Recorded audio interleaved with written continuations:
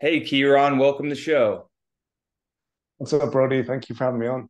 Thank you so much for coming on. I'm really excited about this conversation to dive deep into neuroplasticity, AI, and so many other avenues. But first, starting off, can you tell us a little bit about your story and how you originally got into studying neuroplasticity and AI and all these really interesting subjects? Great place to start. I think before diving deep, I think there is a relationship that binds all of the stories of my life. And when I look back onto them, I think of my relationship with learning. I've had a very unique relationship with learning, all the way back to when I think of being in school and doing exams. I remember writing my name on exams and having this pre-belief of I'm going to fail anyway, so like whatever. And I remember I struggled so much. I worked so hard in school to try and get good grades, and I always worked harder than the results I got in the end. And that belief led into university. When I got into university, I actually didn't get any of the universities in Ireland at the time. Ireland, when you're getting into universities, it's very academic. It's only academic, and I ended up going to Scotland, and I actually missed out on one of the grades for Scotland, but I got through because my interview was so good. It was a 4 or 5 hour interview. They were very focused on the individual, and so when I was afforded that opportunity, I realized that, oh, this is interesting. With how I learn and how I'm perceived in the world, that's very different depending on where my value is noticed and seen.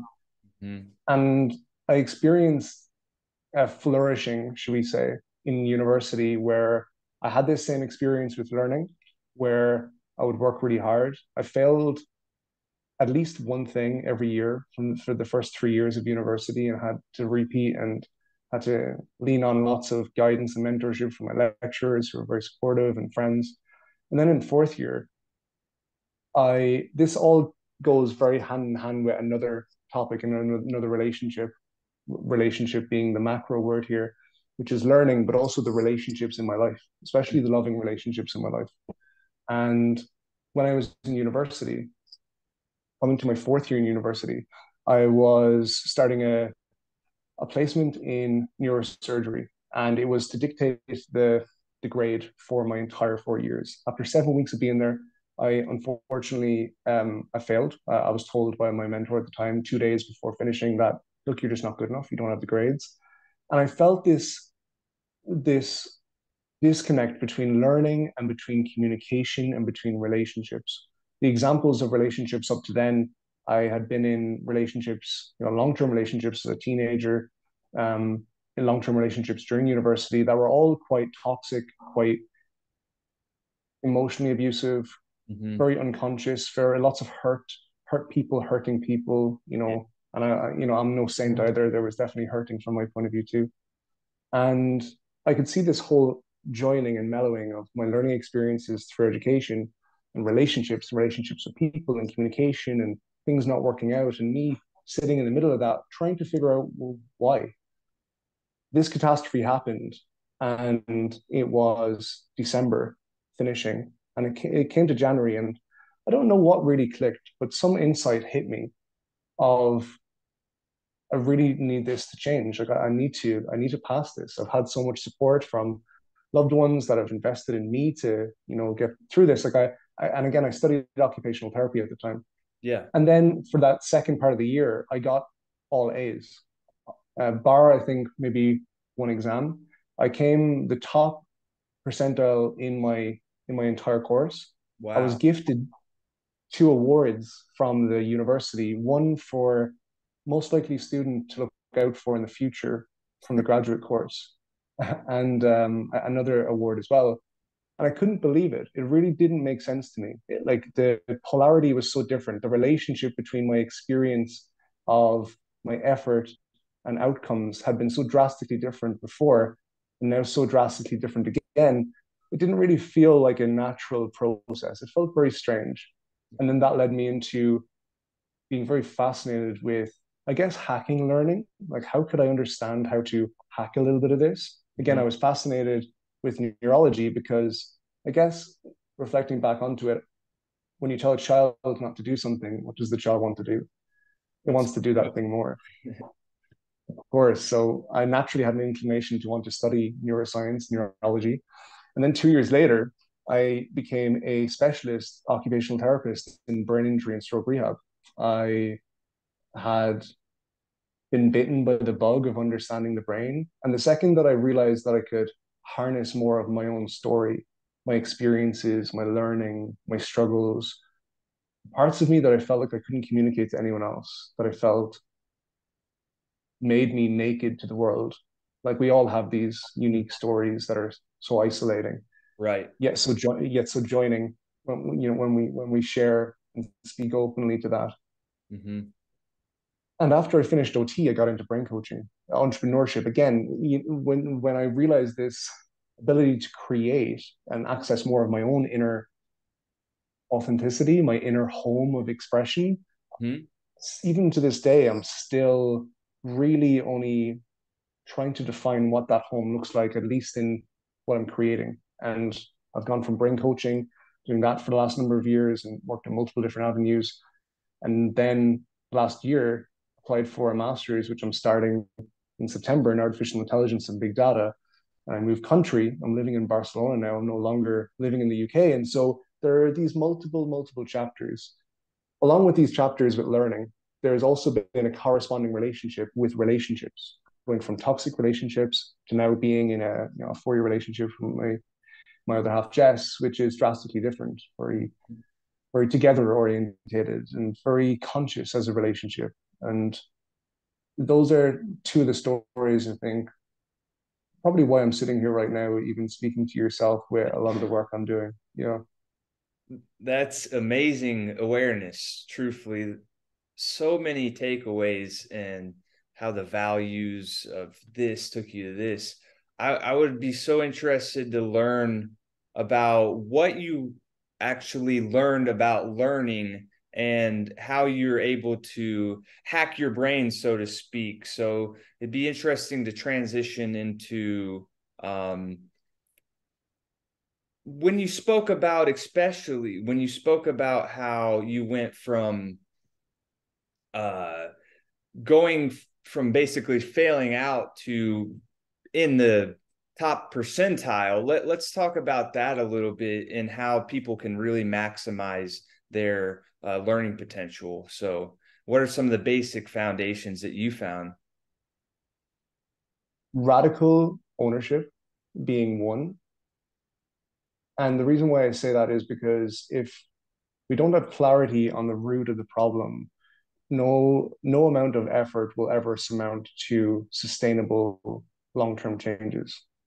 And you will end up repeating a pattern of efforting your way out of problems. Or, as I say, when I think of a lot of the work when speaking to clients, is you can't think your way out of a doing problem. You can't think your way out of something when you don't have clarity on what it is you're thinking about. And it requires this level of action. The level of action that I think that was most contributing to that change was that ownership.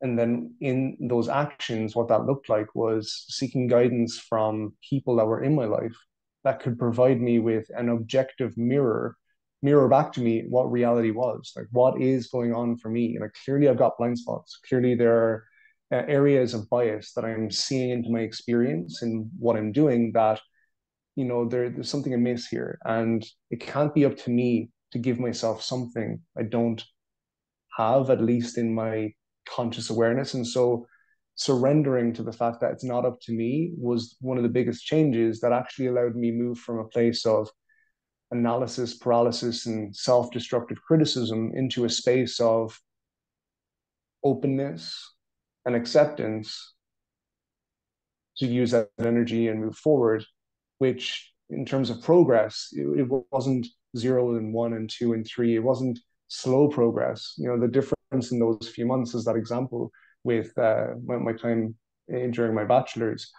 It was an exponential increase, like in my experience. Like it was an exponential curve, an exponential growth in whoa, everything I'm seeing is different. How I'm the entire system of how I experience my world and everyone I'm speaking to and every word I say and every thought that I think of is fundamentally different because of the insights I now have, which would never have come to me if I didn't lean on being open to feedback and open to the areas that required ownership.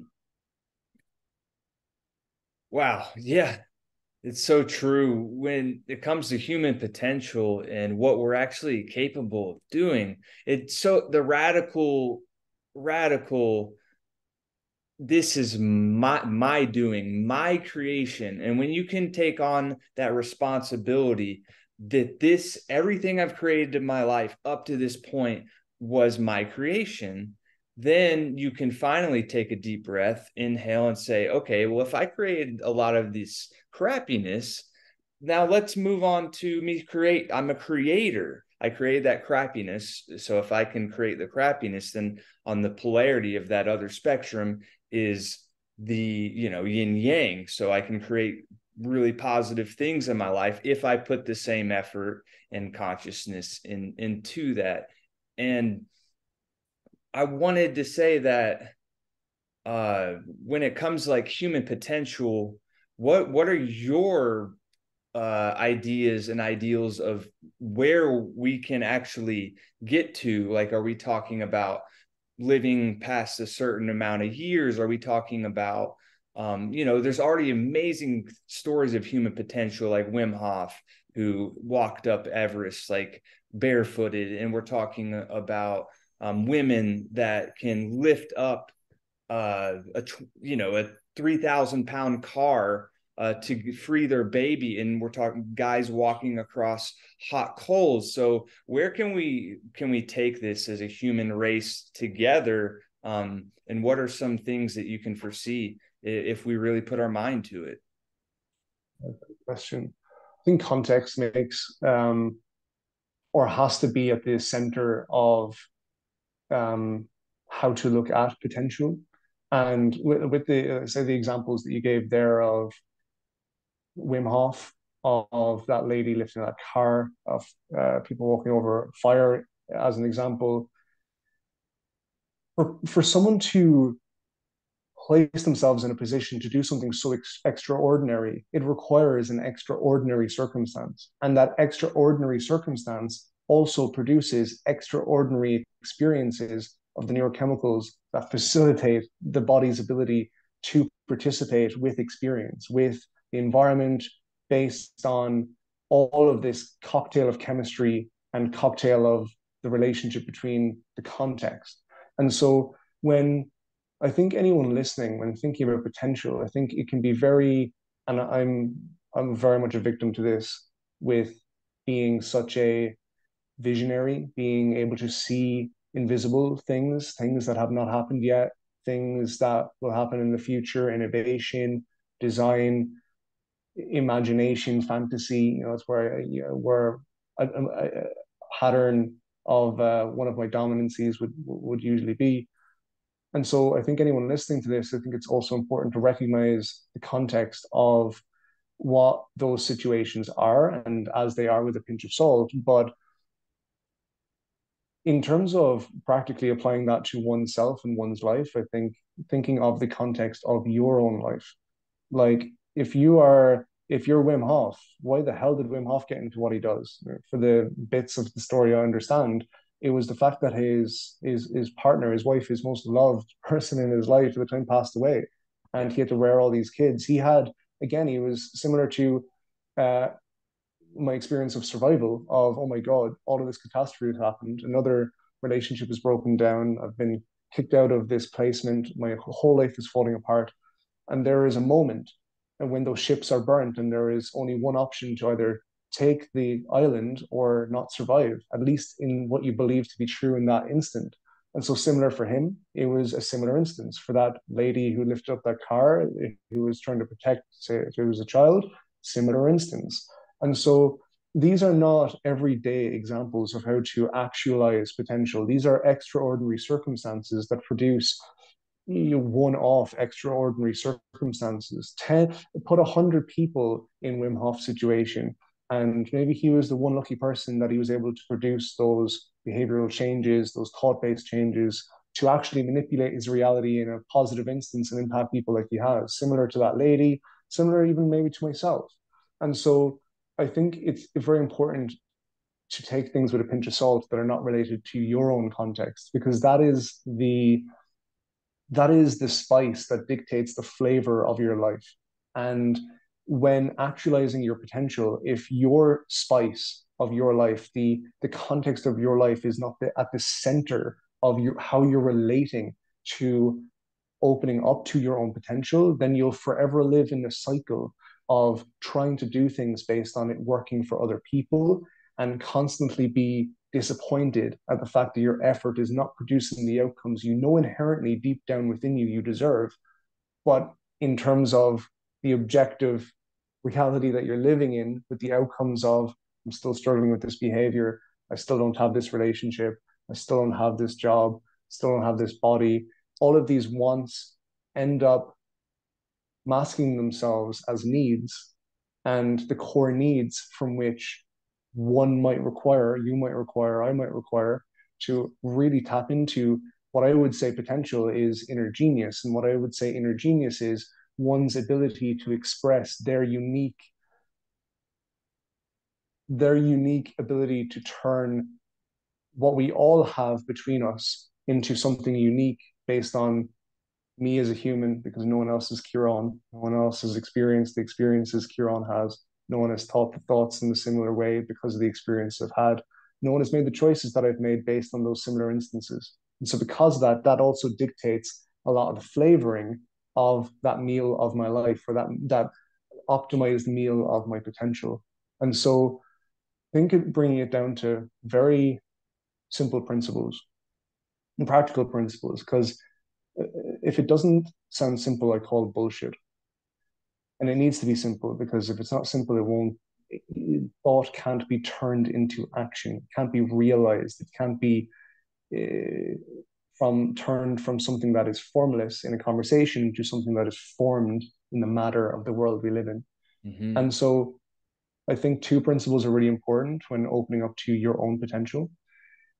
One is thinking bigger, like think bigger, uh, to a size that feels like maybe you'll never even reach that, and that's okay. But it has to be bigger, because if it's not bigger, the problems of your daily life will surmount to something that feels a lot heavier than they may actually be, and they will weigh you down in your ability to do what is required, or to listen and be able to see what is true and what is not true in whatever thoughts come up in the daily experience, or whatever behaviors ended up being a pattern that you judge and shame and blame yourself for, that gets in the way of that true nature of our being, that true nature of of who we all are. The second thing then is, once having that principle of thinking bigger, really get above, like get into as the example, so easy to walk around. I live in a city now. It's so easy to walk around and get caught up in just looking at the buildings, caught Mm-hmm. up in looking at the buildings and seeing all the stress, and getting caught up in the unconscious nervous system of a city. My pace is faster, my thinking is faster. I feel a little bit more agitated, a bit more dysregulated. But if I had stopped and just looked up into the sky to see above, even as I sit here at the window, as I see that there are clouds, there's something bigger always going on, by recognizing that instance of truth, that can allow at least me to step into what it looks like in my day. And this is what I would say that the second principle is using that awareness and insight to really focus on the quality of how you participate each day, in each moment, and get super, super curious in how you show up each day. Not so much in your ability to be a high performer or do something to a great degree, but in the quality of how you show up actively in the participation with yourself, with doing the mundane to the exciting. And let that be the core relationship you have with yourself in how to actualize your potential. Because Rome wasn't built in a day, but the only way to eat a big whale is one bite at a time. And so the quality of how you do that is so much more important than the quantity of things you do or the amount of information you gather if it is not specific and individual to the spice, as we mentioned earlier on, the spice of your life, the spice of your nature, of your experiences, of your struggles, of what is going on for you in your experience that is coming up and getting in the way, because that is what matters. And that is what will create the most sustainable and most impacting exponential changes for you to actually actualize what you know you have within you in whatever form that might look like for me, for you, for anyone listening. Very well said. When it comes to the curiosity aspect of life and that spice of life, I would love to know what are some things that any of us can do just to remove that limitation of societal expectations and more move towards a place of creating more novelty in our lives? What are some cost effective or easy ways we can really maximize novelty into our life? So this question had me very, very curious and still has me very curious this day. It's one of the core questions that got me bitten by neurology. And the same instance of that bug now is translated into the bug that's bitten me with artificial intelligence since last Right. year.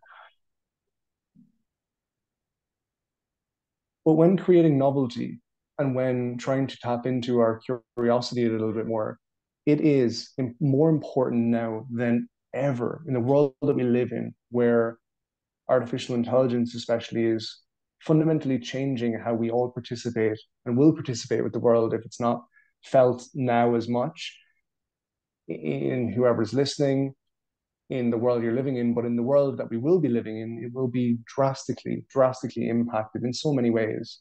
And so now more than ever, it is so important to access our curiosity through identifying what it is I want and what it is I don't want, what it is I know to be true and what it is I know not to be true, and getting very core in in what you believe, not so much in what you believe with how everything works, but what you believe in what relates to you. And Mm-hmm. so coming back to that second principle I had mentioned, when really undergoing a journey of cultivating your own potential, bringing it out into the world, bringing out that creative genius that we all have within us, is through being very aware of the decisions you make each day and recognizing, most importantly, when you feel like you want to do something and why. Why do you want to do something? Is it really for the reasons that you want to do it, or Hmm. is it for other reasons? And getting curious, not so much in the why, but in the facts. When I make this decision, what is the experience afterwards? When I participate in whatever behavior, as an example, if I struggle with any form of addiction, we all participate in forms of addiction. If it's addiction of thought, whatever we repeat, and whatever that we repeat that we relate to, that afterwards we end up judging ourselves or shaming ourselves or blaming ourselves for. For me, in terms of a thought pattern, such a perfectionist tendency, such a need for the perfect circumstances, or for me to gather all the information, or for the situation to be a certain thing before I go and take action. And so, as a consequence of that tendency, what I would say is very addictive in its nature in the relationship with that, only because the judgment that would come afterwards. Oh, why didn't I do that thing? I said I would do it and I didn't. I'm so lesser of myself. And then the self doubt comes in, and then the self loathing comes in, and then all of the other behaviors that come to just self manage myself. If it's staying up late to avoid tomorrow, or to stay up later and watch Netflix, or participate in some form of productive procrastination. If it's like, I'll just watch more videos Right. or read a book or whatever, but I'm not really doing what it is I want to do. And so, what I would say with curiosity is getting curious in your relationship with what it is you want to do, and then getting curious in looking at how you feel afterwards with doing certain things. Because if it's leading to a constant cycle of judgment and shaming yourself and blaming yourself, well, that's going to be the area that will certainly feel like the most difficult place to look, but it will most definitely be the place that gives you the most rich, unique information that when we come back to that spice, like we said before, that spice of life that you need to have to cultivate this meal of your life that is unique to you, that is how you gain more access to that very unique information. Those and what that looks like. In the method, I wrote a book on this a number of years ago, and it's the method that I work with clients with the neuromomentum coaching that I do, Mm-hmm. to build like neuroplasticity based momentum within the brain, is focusing on when those situations occur, especially that hinder our ability to relate to ourselves, judgment and shaming and blaming ourselves, is getting curious in what are my golden tickets, like the golden tickets of my body, the golden tickets of my thoughts, the golden tickets of my behaviors, and begin recognizing and identifying the geography of your experience. Pinpoint, this happens here. This thought occurs after this situation. This has also happened a few times this week. And get very curious in identifying, bringing more awareness to the landscape of your daily experience with your thoughts, with your relationship with your body. Where is this tension showing up? Why am I feeling this certain way? What's it relating to? And also then with your behaviors. What behaviors am I participating in that are, they feel like I want to do them, but when is it I'm wanting to do these things? Is it after a certain stressful conversation? Is it after a certain topic is brought up? Is it a certain time of the day?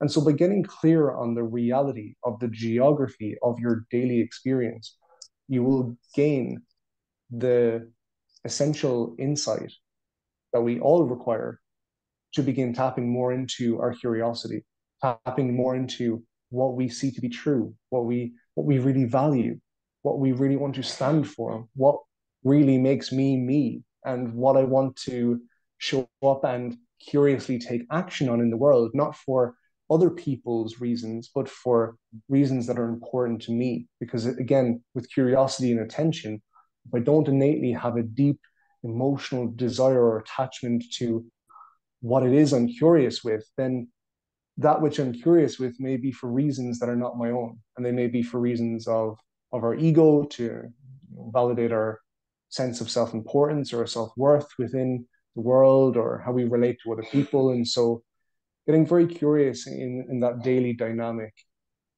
is so unique and so beautiful to each and every one of us. But it is the one factor that I believe to be most true in so many lives that I've seen and worked with, and certainly with my own experience as well, that has made the biggest impact to being able to confidently take action in new novel experiences.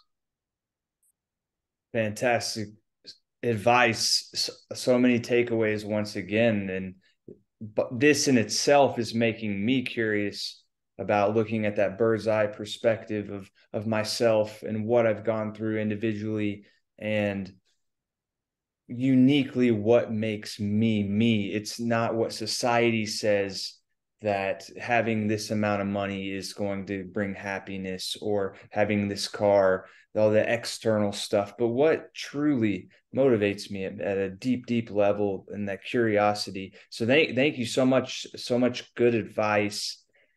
I wanted to move on to AI and how that relates to neuroplasticity, because these are two such very interesting topics to me, because in my opinion the brain is the epicenter of human potential, and what our brain is the ultimate computer, and a computer was drafted off of the thought of a brain, computerization, where are we headed? Because I don't focus so much on AI, but I am curious to understand more about it from a logical perspective instead of getting emotional about this, where we're headed as a society. Um, but just give us some first principle thinking, thoughts about AI and really what this means to each and every unique individual that's here. I think it's something that I'm still really trying to understand. I think, again, I'm very curious in understanding more of it. And I think everyone should naturally be quite curious in understanding more of it. The Mm-hmm. reason why is because it, our artificial intelligence is like an umbrella term for covering multiple different things at once.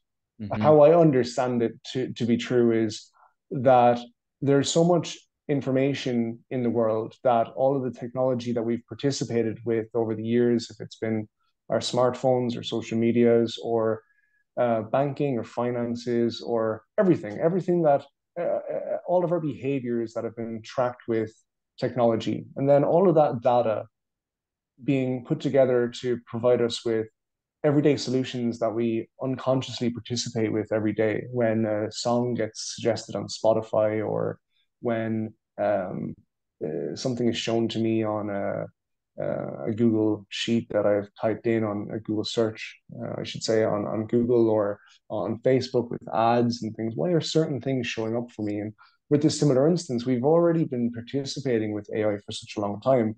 I think the only difference now is that every single person who has access to the internet now has the opportunity to interact with being able to create at such a more unique level, because now we can participate with all that data through a simple conversation chat.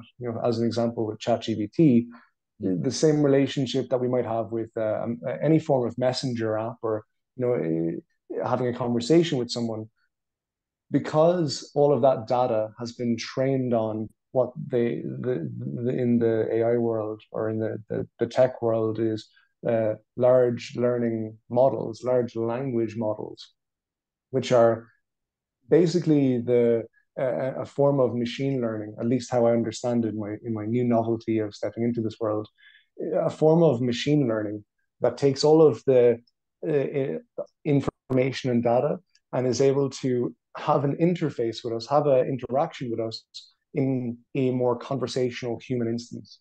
Because if we didn't have this conversational part, it would be very difficult to relate. And so the computer scientist era of relating to all of this artificial intelligence was it, it it made it a lot more difficult to interact. Like, you almost had to be, at least how I understand it, like more of a computer scientist, or more of a uh, uh, in that inclination to be able to understand data in such an abstract manner, at such a scalable manner, to be able to hold all that information at once and then make decisions that are meaningful on that. Now, because we've got these large language models, every day people who don't have these unique skills or requirements can participate in asking certain questions to gather certain bits of information, to create or to ask or to find out in ways that are so instant and so unique. And so I think it's a very interesting time to get very curious, not so much in where the direction of things are going, but more so in how we can interact with these things. And I think the thing that makes it at least one of the biggest tools in the arsenal to anyone listening is using that curiosity that we talked about. Because it's, at least how I see it to be true, it's not that I think AI will take over as such, but in terms of how we participate in the world, that will change. Not so much in what we do, but in how we use our minds, how we actively have more of a conscious relationship with our mind, so that we can participate in a new and growing way that is a lot more fundamentally based around the questions that we can ask instead of the actions that we do. I can type in something on the likes of any of these language models, if it's Bard uh, um, or ChatGPT as an example, and based on the question I ask, I can get a really good quality piece of feedback or insight if I'm using it for professional instances, or for me personally, I really love using it for like a hyper learning point of view. What would have taken me maybe 10, 15 hours of studying, I could whittle down to maybe a few hours, even less, because of how much it can organize things. And what I realized was the most important thing, or I think why I have such an inclination with, or such an ability to just feel comfortable in this space, which is Mhm. unique. Like I feel quite comfortable in such complexity Mhm. because of my relationship with curiosity, Mm. because of what I understand to be true, or what I understand to not be true, because of my, in very like my no bullshit radar. My no bullshit radar is very high, and so I'm not someone that's easily swayed to believing things. I question a lot. It takes me a lot for my belief to change about something unless it makes sense and I know it to be true. And if not, well, I'm not, it's not, it needs to make sense to me. And so I've gone on a little bit of a ramble here, but I think we're coming back to this fundamental relationship that we have with ourselves is curiosity. If I'm more curious in my own story, I'll naturally be a lot more curious in the story of what's happening inside of me. And AI, at least how I understand it, is a bridge from how we can begin to understand how we participate in the world in ways in which that may be a lot more aligned in how we would like to participate with the world. But I do think that it's a very, very interesting time because it's so new and Mm. there's so much learning that must occur that the I think the biggest priority, at least that I think of, is making sure that the consequences of any learning are not to the detriment of of people that end up suffering more than they have to. And I think because suffering is a natural part, not suffering, but difficulty and struggle is a natural part of the human experience. The more that we can get curious in our own struggles, I think with this world of AI that we're all stepping into, there may be a little bit more of a seamless transition, a little bit of, oh, this makes a lot more sense. I can see how I could use this for myself because I'm used to asking myself questions and a little bit more difficult questions. I can use that skill, that association from a neuroplasticity point of view to start taking those associations and start using them in more of these technical aspects of the world around us. Got it. The rate of change is so rapid for so many of us, and even people like myself who quite honestly embrace chaos and stress. I embrace it. And to a certain extent, I'm at one point in my life, and maybe still to some extent, am a little bit addicted to stressful situations in some extent, and I'm catching myself, which is the key in improving upon that. But when it comes to AI, how do think it's mainly a with society, there's a big I yes or no or black or white type of thinking with that. And I'm trying to draw myself more into the middle, and that's my intention. But I started out at first with not curiosity. It was more from a fear state. But then I also see on the other side of that spectrum AI enthusiasts who believe that it's going to be the blissful, just elevation of human consciousness at a rapid pace. So I think where do you on that spectrum, where do you find Yeah, I think from me speaking a few moments ago, even as I see into me speaking and just look at that, it's very clear to me that I'm still in a place of sitting with and listening okay. and trying to observe it, trying to observe the nature of what's going on. How am I relating to it? Like what are my natural inclinations towards what's going on?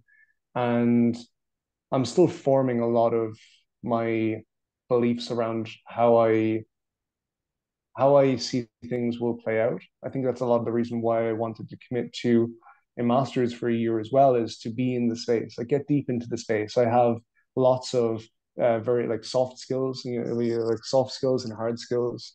To Right. define those soft skills being more communication and people related, hard skills being more, I guess, in one quote, things behind the computer, at least how I understand them.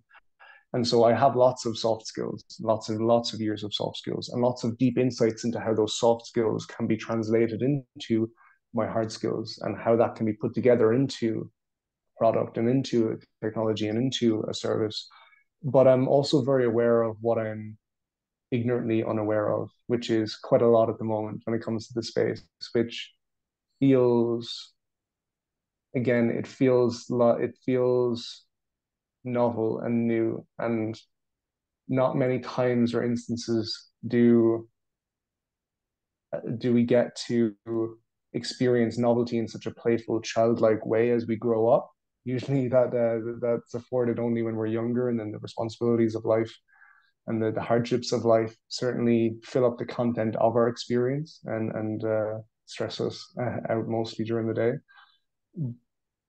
But I think that's also something that at least I feel very drawn to with being more in the spaces, that I feel like there is a lot more natural curiosity that is coming from a space within me that is most consistent with how I show up in my daily experience.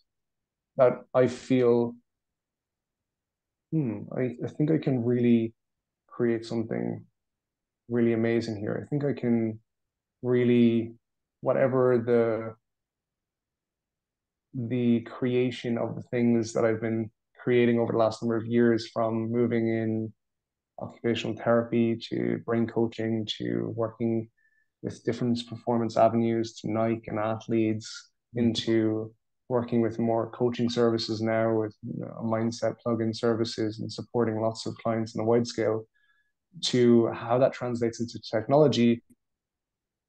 I'm following my curiosity. I feel like I am like Alice on the yellow brick road, just following brick by brick, and and trusting that where that's taken me from where I was to where I am has led me to live a very incredible experience, and that I wouldn't change.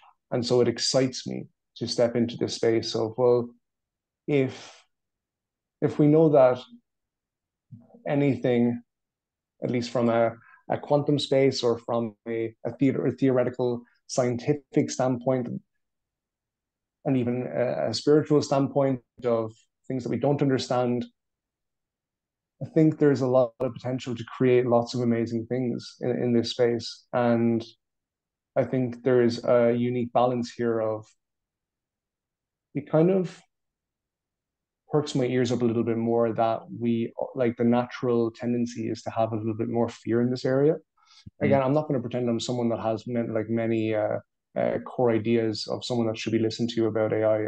I'm not. That's why Right. I'm getting into this space, so I can learn more on that. But what I think is something that's very unique, that I think will be beneficial to the human experience, is that we are questioning things. Like, there is this natural tendency to not believe. Like, I don't trust that. And maybe for the first time in history, at least how I'm looking into that direction just now, I don't think there's been something on such a collective scale that has turned everyone into looking into that same direction of, I don't trust that. Usually with religions or ideologies or politics, or and again, it's interesting because there is polarity. There's almost like an AI religion occurring of people that are 100% fanatics and others that are completely against it, which is very Right. similar to relationships with religion. But in this instance, I think that the questioning is a good thing. I think the questioning is returning back to, again, what do I know to be true? Like, what do I, if I know that there's something out there that's a little bit scarier, that I don't want to control me, I want to have more sovereignty over myself. I think innately that can motivate more self-inquiry, more questioning with ourselves, more how can I gather more control or agency of myself so that I can navigate this world in a way in which that I'm not learning so much so from these difficult consequences of the world that we live in now, that is drastically changing in so many ways. Yeah, it's a very, very healthy conscious question to question those, where it seems like we're being brought by these large corporations towards where they would like to go with their magnificent influence. And so it's like, what's important to me? And a lot of people are finding that they're finding that going outside makes them a little bit more, getting a little more sun makes you feel happy. And these are the same thing that our ancestors did. So it's all coming back full circle, in that individual empowerment, that we really can do what we would like to do. And um, transitioning once again back to neuroplasticity, I wanted to ask you, what are your thoughts around?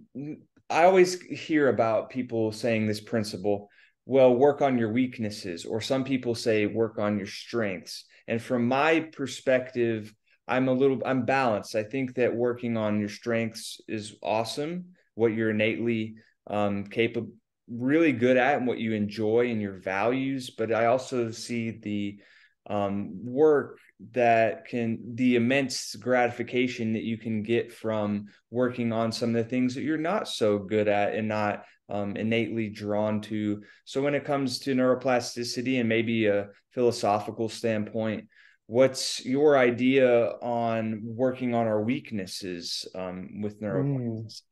that's a Like great question. me, I wanted to point out that math has never been my forte. I think that's really interesting. A lot of the work that I've stepped into, which is a lot of the reason why AI was very curious to me on such a wide scale of how could people how could we engage with a technology in a way that allows us to be a little bit more aware, a little bit more aware of the things that are already and always happening, and how can we have a bit more of a relationship with that in which we can become more in control and have more consistency within our life in the directions from which we want to step into. With strengths and weaknesses, I think context is very important. And I think from one standpoint, I think there's two principles here that really stand out. One, coming back to what I had mentioned before with potential, that second standpoint again is quite similar from the thinking big. In this instance, I would say it's more the core root of that thinking big, which is what is important to you, like what is really important to you. And when we say important, to define that in how you participate, and this is coming back from when I was working in active neuroplasticity, when I was rehabbing upper limbs and lower limbs as a consequence of stroke, of brain injuries, and seeing these actual real life changes of someone not being able to use their hand, and after so many sessions, seeing someone go from twinges in their fingers to being able to use something functionally and manipulate it in reality with objects of any shape or size to functionally benefit that person, if it's dressing or washing themselves or putting on their shoes or doing a productive based task. It all very much surrounds itself by what do you enjoy doing? What do you enjoy doing?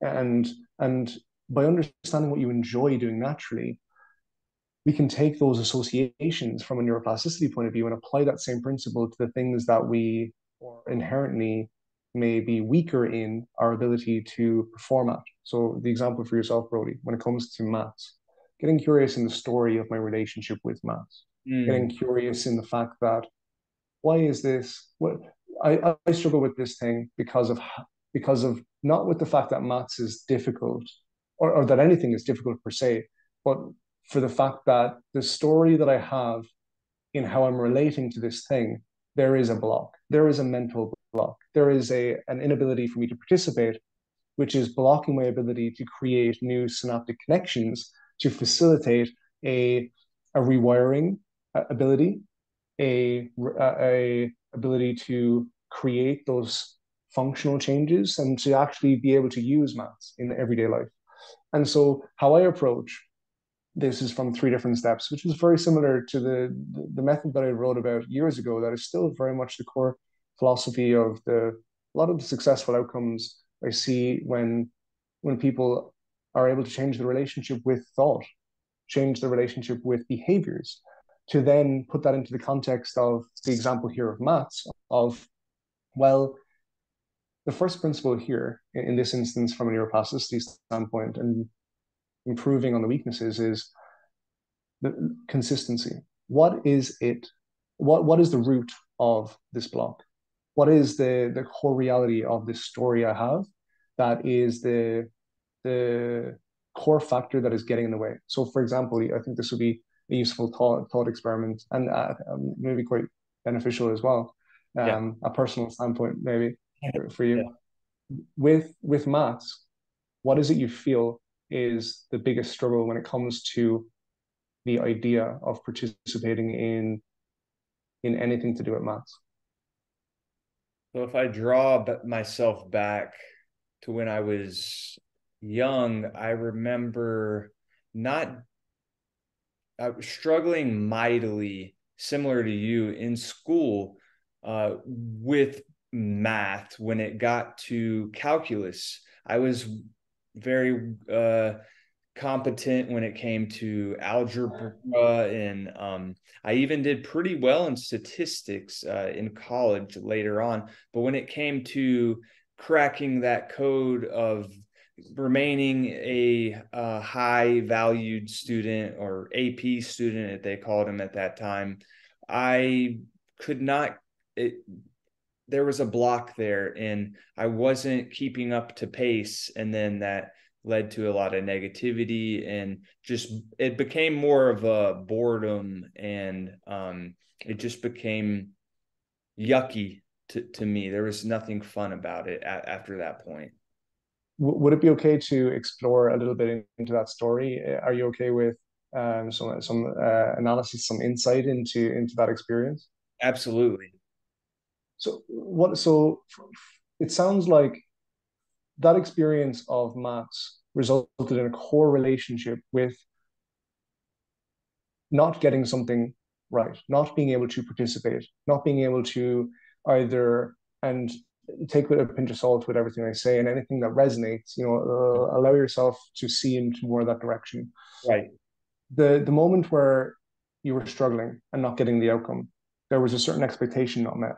There was a certain sense of a certain behavior that occurred either from yourself or from those around you. Maybe it was a teacher that said something. Maybe it was a consequence of saying those results to a loved one or a caregiver, or how you related to yourself afterwards. There was an instance, the same way a light is switched on as a consequence of that core moment happening, there was something that happened there.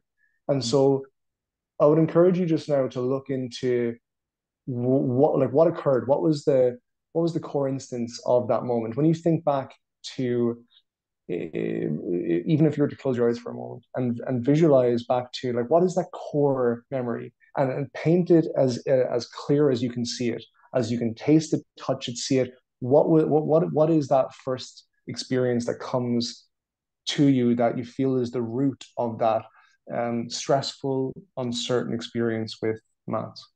Hmm. When was it? Where was it? Who was it with?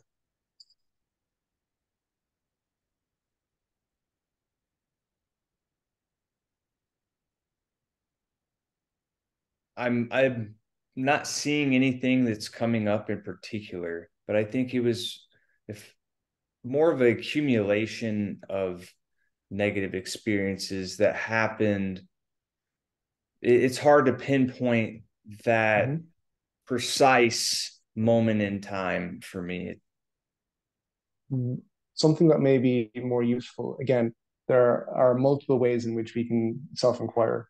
So if thought is an avenue that isn't providing clarity, then getting curious in the body. So when you feel into that, even as those thoughts are repeated of struggling with maths and all of that relationship coming up, if you were to pinpoint it as your body as a map, and the geography of that map, if you were to pinpoint where is that showing up in your sensory experience, where is that tension, that heaviness, where is it showing up in your sensory experience within your body?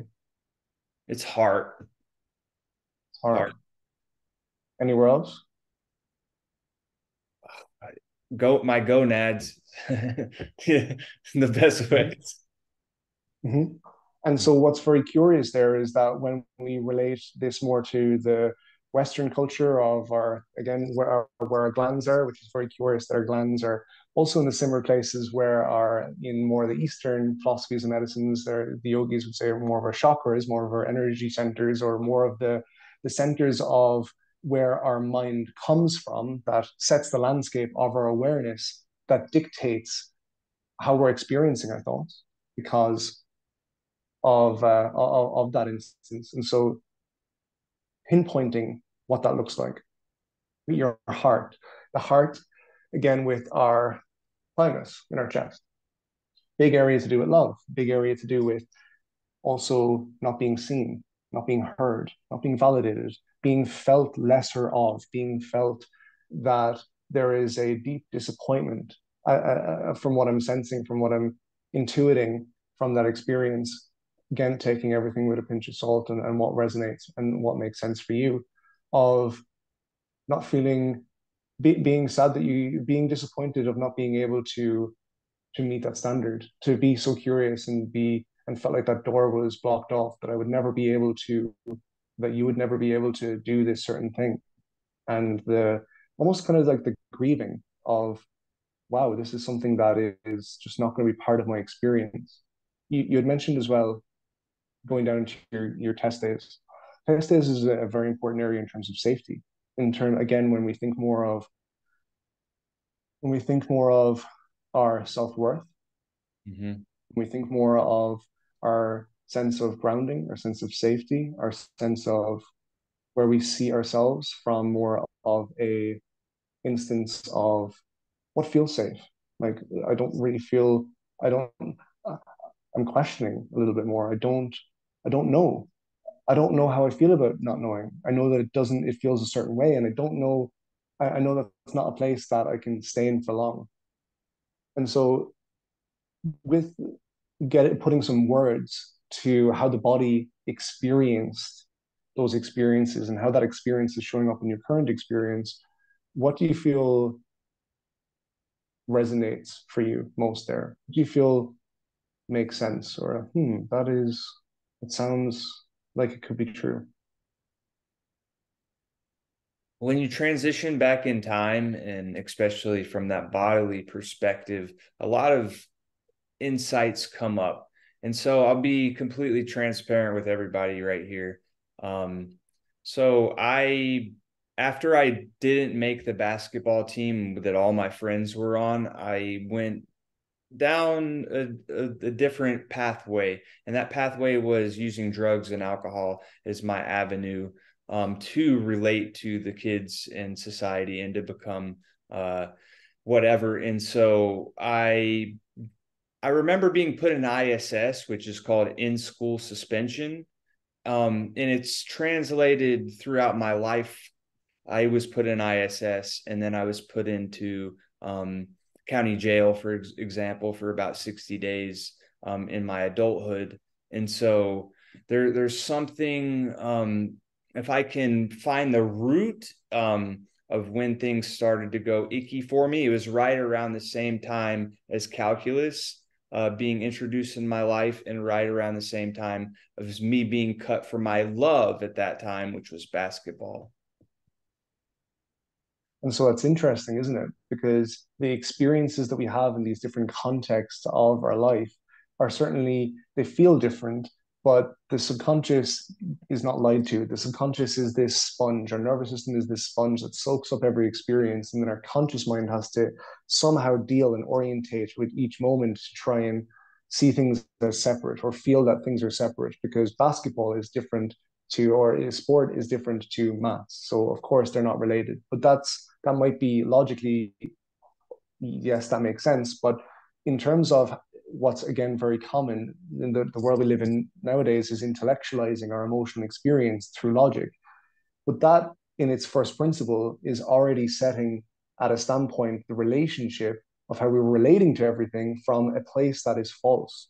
Because we're not looking at it from more of an emotional point of view. We're not looking at it from a point of view of the intelligence of our emotions, the intelligence of, and again, our emotions coming through that we experience in our sensory experience. And our sensory experience is experienced through our nervous system.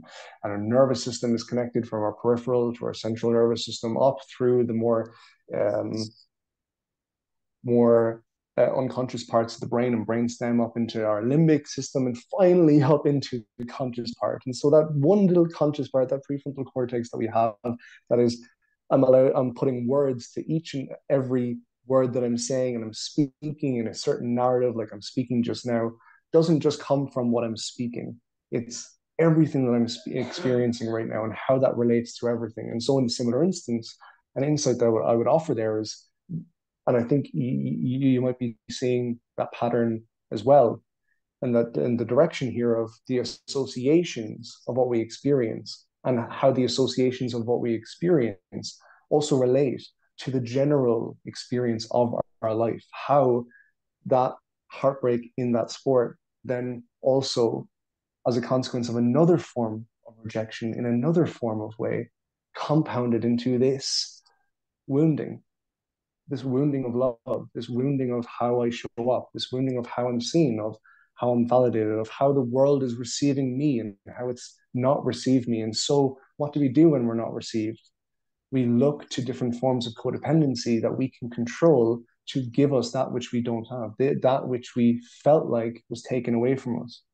And so, something that I would encourage there, I think this is very similar to, again, a lot of the work that I do with creating clarity through understanding what actually is going on, getting very clear on, on what is true and what we are seeing to be true and the differences between those if we're still in a state of disharmony, if we're still in a state of not feeling like we're in that peaceful nature of our being. Because underneath it all, of those experiences, like you mentioned, it creates all this context of experience. It creates all this context that our conscious mind focuses on. This big emotional disappointment of sport, this big emotional disappointment of maths. And again, recognize the timeline that the body is in. It was younger, didn't have the prefrontal cortex as developed. And so the emotions have so much more of a participation in our active experience with going into absolute thinking.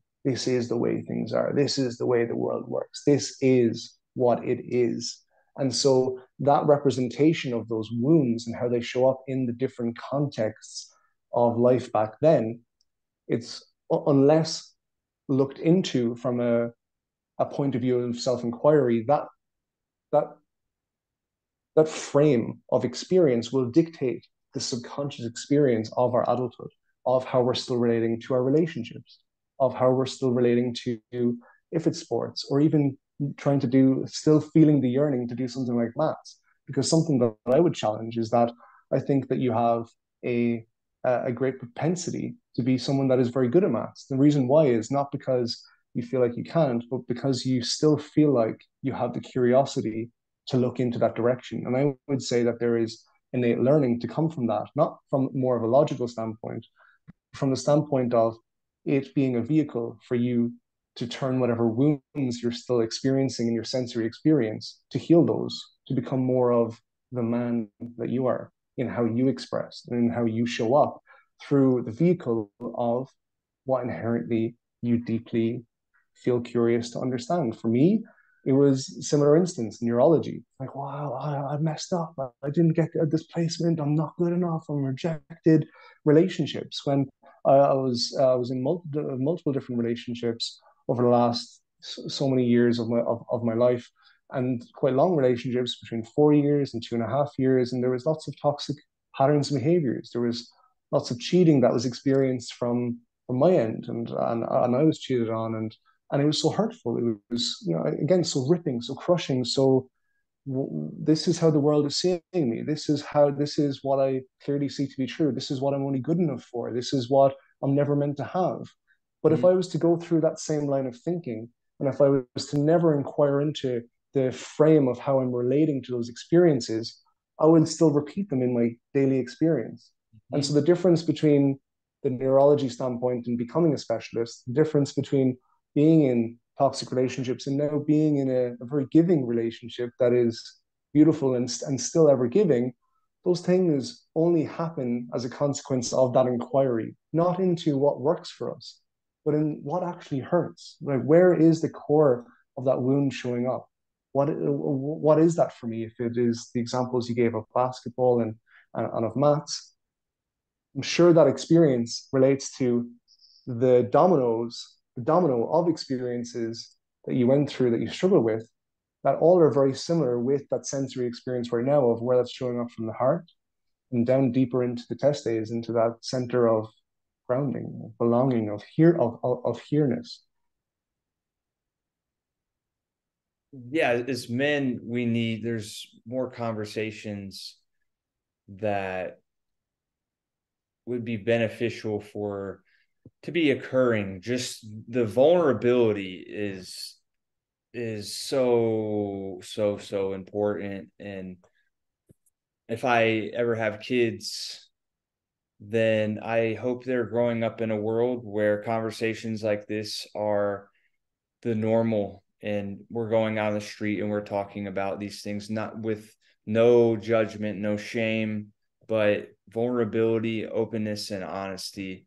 Um, so I know it's been quite some time. I want to just transition a little bit into my last question, which is more philosophical in nature. When it comes to our ancestral code, we have this epigenetic code that's running through our blood and our veins and pulsing through us in every second in time. How much? How do we truly? It's talked about a lot, but how can it actually be applied?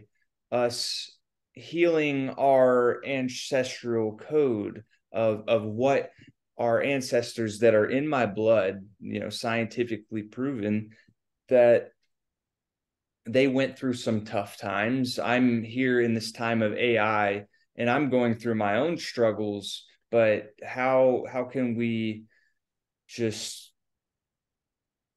move back in space and time and try to heal some of these traumas that seem, as you talk about, seem to be reoccurring through my bloodline?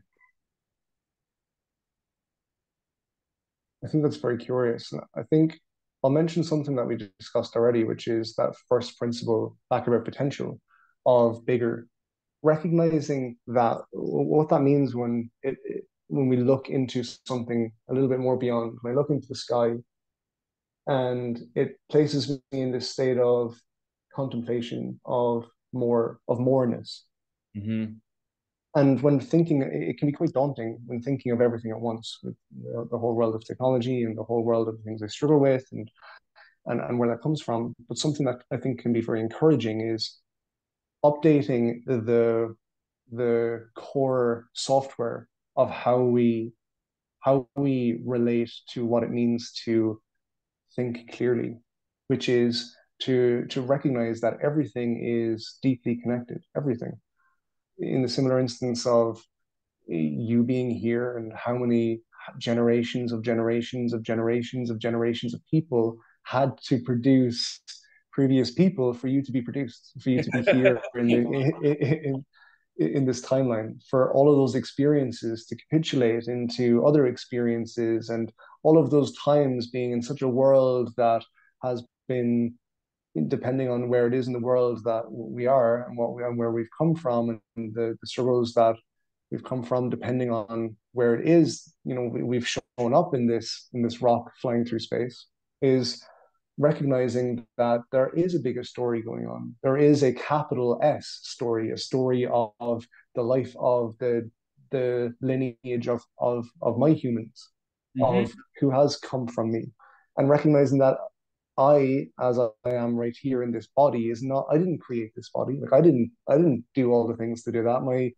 My parents had to live a life for them to come to a place where then they ended up having me, and then so there was an interconnection there. There was a whole experience. There was a whole book that happened. There was people's lives that occurred that created the life that is occurring right now and is living, to then potentially create another life before moving on into the formless space again. And recognizing that we know that to be true is very important for grounding ourselves in core principles about what to do about that and what it means with what to prioritize and what to look at. And again, coming back to something that we've discussed, I think one of the core protocols that I teach is on, and the first protocol being consistency. What is the one thing that I can focus on today that is showing up in my experience, that has shown up multiple times in my experience that has been difficult? We're all going to have them. Maybe it's you're struggling to get up in the morning and you want to get up in the morning, but you're always getting up late, or you want to start that new business, or that you want to do that new hobby, or you want to speak to that new person, whatever it might be.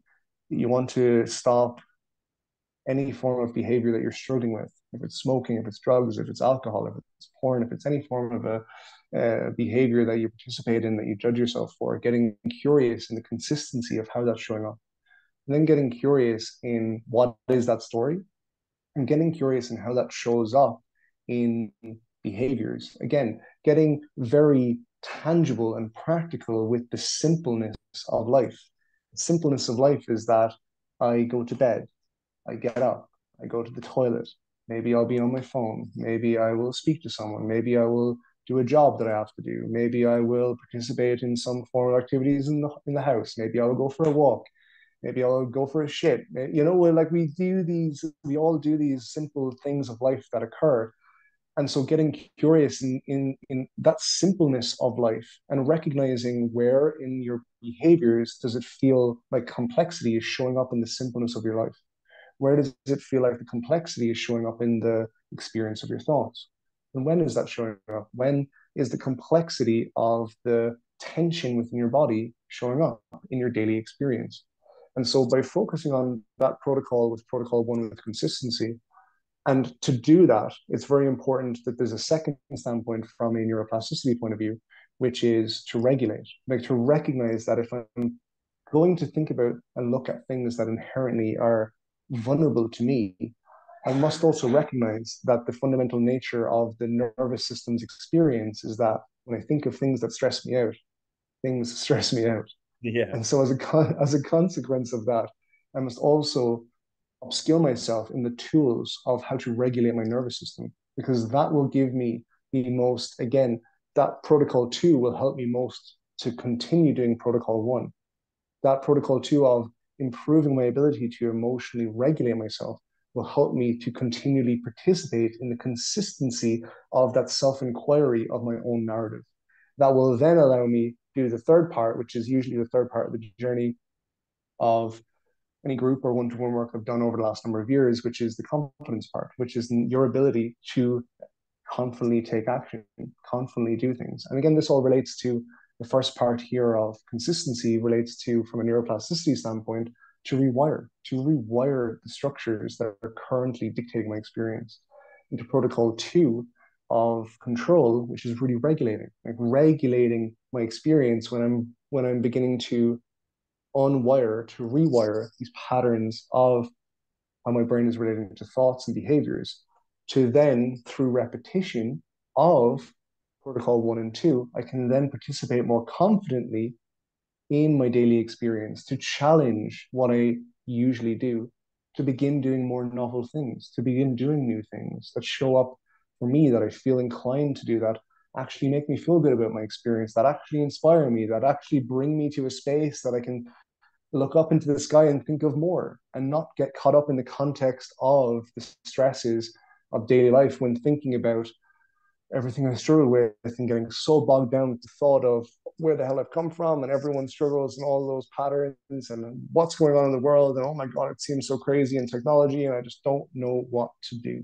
And so with getting to a place with what to do, at least in my experience from the research, from the work I've done, from the work I'm doing, that is what I have seen to be most true and most effective in sustainable behavior change and sustainable changes to rewire the brain from a neuroplasticity standpoint. And I can say that in not a theoretical sense, but also in a practice sense with the work I've done, and the practice sense of the work I do with myself and the life I live, with the relationship I have and the relationship that I have with myself and the stories that I've overcome. And that if I had not stepped more into that journey with myself, I would still be working in a hospital in brain injury and stroke rehab and thinking that that is it. Like I have no, that is the limit from which I can serve. That is and again, everyone's context is different. If that serves you, amazing, but that did not serve me. There was more. I knew there was another space from which I felt called to serving, that I felt I could learn the most about myself, have an incredible experience for the number of years that we're here before we flash back into dust. And so by stepping more into that space, now I'm doing artificial intelligence. I've gone from a whole entrepreneurial journey and a brain coaching journey and an incredible relationship, living in a new country that has a different language with different people, and all of these things. When we begin to apply neuroplasticity to our life, there really is a ever-ending story of the book of you that you begin to write each and every day. And it's in that active participation of writing and rewiring and regulating, you can begin to see fundamental shifts in your experience a lot sooner than you might realize.